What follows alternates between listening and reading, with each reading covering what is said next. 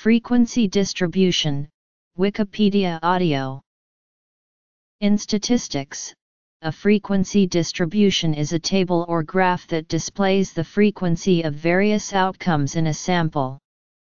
Each entry in the table contains the frequency or count of the occurrences of values within a particular group or interval, and in this way, the table summarizes the distribution of values in the sample.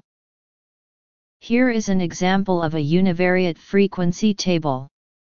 The frequency of each response to a survey question is depicted. A different tabulation scheme aggregates values into bins such that each bin encompasses a range of values.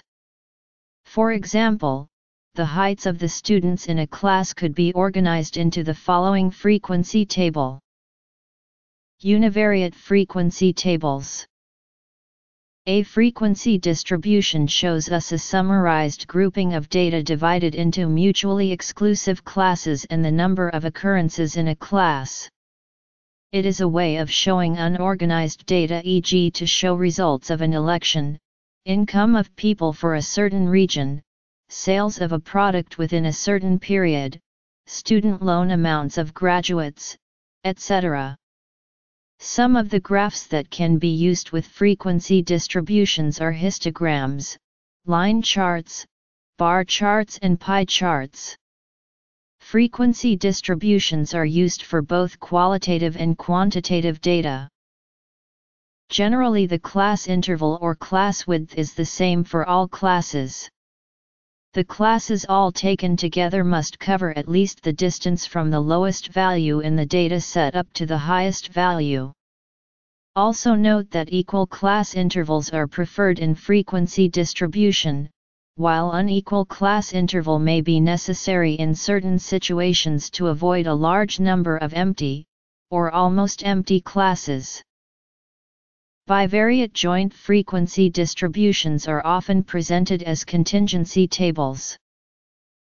The total row and total column report the marginal frequencies or marginal distribution, while the body of the table reports the joint frequencies.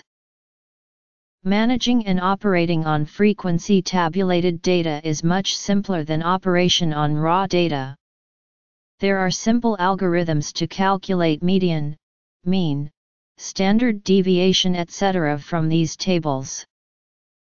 Statistical hypothesis testing is founded on the assessment of differences and similarities between frequency distributions.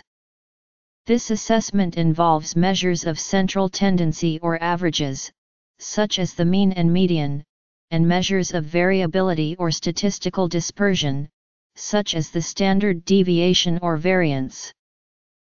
A frequency distribution is said to be skewed when its mean and median are different, or more generally when it is asymmetric, depending on the textbook.